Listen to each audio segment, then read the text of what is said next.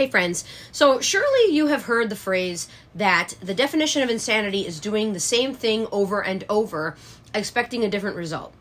And while we well understand what that means, somehow we still end up doing the same things over and over at times. Is it because we're all insane? Or is it because change is hard and it usually forces us to go outside of our comfort zone? It's the latter, by the way. There are times in life where you find yourself at a crossroads, whether it be an opportunity that has presented itself or a situation you know you need to leave. Or hell, maybe you woke up one morning and you were just sick of BS, your own, someone else's, maybe both. And in this place, you need to make a choice. Here's where separation needs to come in so you can go to the next level. So what do I mean by separation? I mean, you have to leave behind the things that are holding you back. That includes people too. You have to let go of that which does not serve you or your growth. You have to finally learn those lessons. You know the ones that keep coming back over and over, perhaps with a different cast of characters or circumstances. And the biggest separation you need to have is undoubtedly separating the part of you that is standing directly in the way of where you want to be. This means shedding the bad habits that are keeping you from reaching goals. It means separating yourself from people who drain you or only bring you down versus encourage you.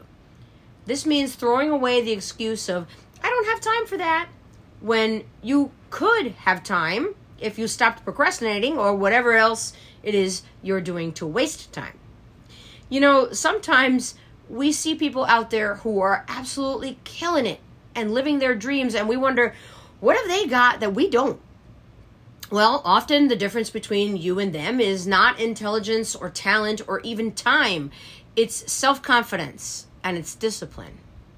And look, I'm not talking about anything that I don't personally know about here.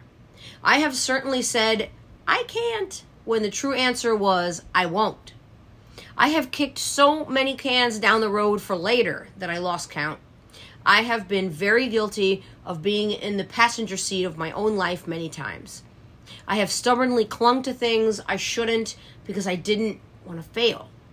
I have bent over backwards trying to help people who didn't give a rat's ass about helping themselves. So believe me when I say that I understand how hard this is to put in practice.